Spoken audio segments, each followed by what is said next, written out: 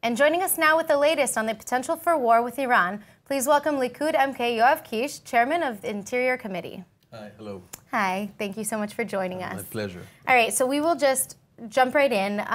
How likely do you think it is that the Iranian Hezbollah threats will turn to reality? And if so, when can we expect that? Listen, we were on the edge of an active, aggressive Iranian mission against Israel, and Israel stopped it. And that was announced by Israel, and everybody saw it by bombing the Iran villa that had few drones that were already in purpose to target Israel, I think, a few days ago. So we are in the middle of a scenario when the Iran is trying to aggressively hurt Israel.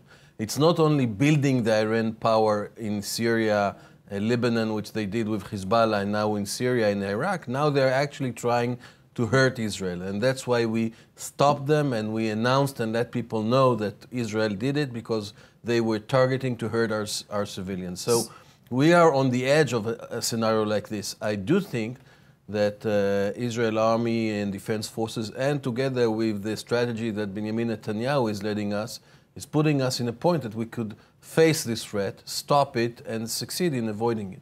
Okay, so coming back off of that same sentiment, if we're so close to war or already in a war, as you've suggested, why is it that Israel has yet to send reinforcements to the north? We know that they've sent a few troops towards the north, but not really at the border.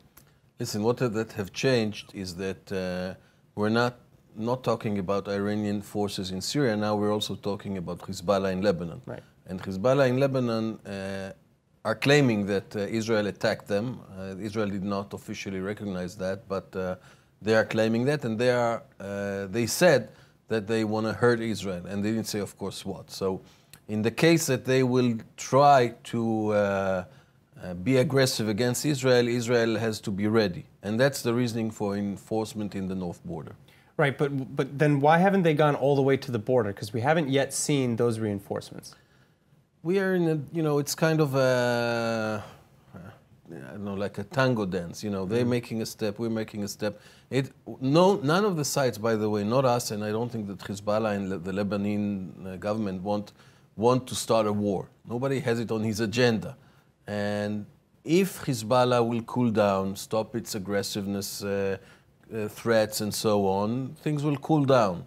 But if Hezbollah will do some aggressive action, then Israel needs to be prepared, and then Israel is going to react against Hezbollah, against Lebanon. Sure. So we are kind of measuring until where and when should we move forward, and the same with their threats and discussions. So what exactly can Israel be doing to protect against this northern threat? We're not planning an aggressive move now against Hezbollah, but Israel is now making the needed preparations in case we'll have to do so. And we don't want to be starting the whole thing from scratch in that sense. We understand that there's a higher risk right now. We're not dealing right now with, let's say, cross-the-border activities, but we're dealing with preparations within Israel.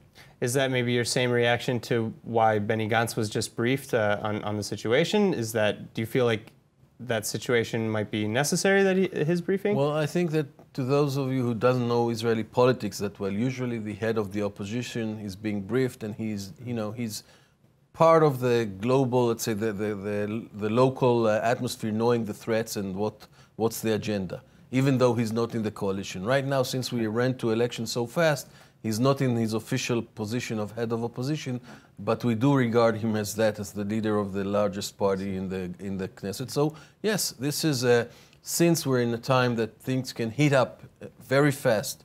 By the way, both in Gaza and in the north. Sure. I think it's important that he's briefed, and he would, it's good for the unity and support of the whole country that he will be in the picture, as they say. To be aware. Yeah.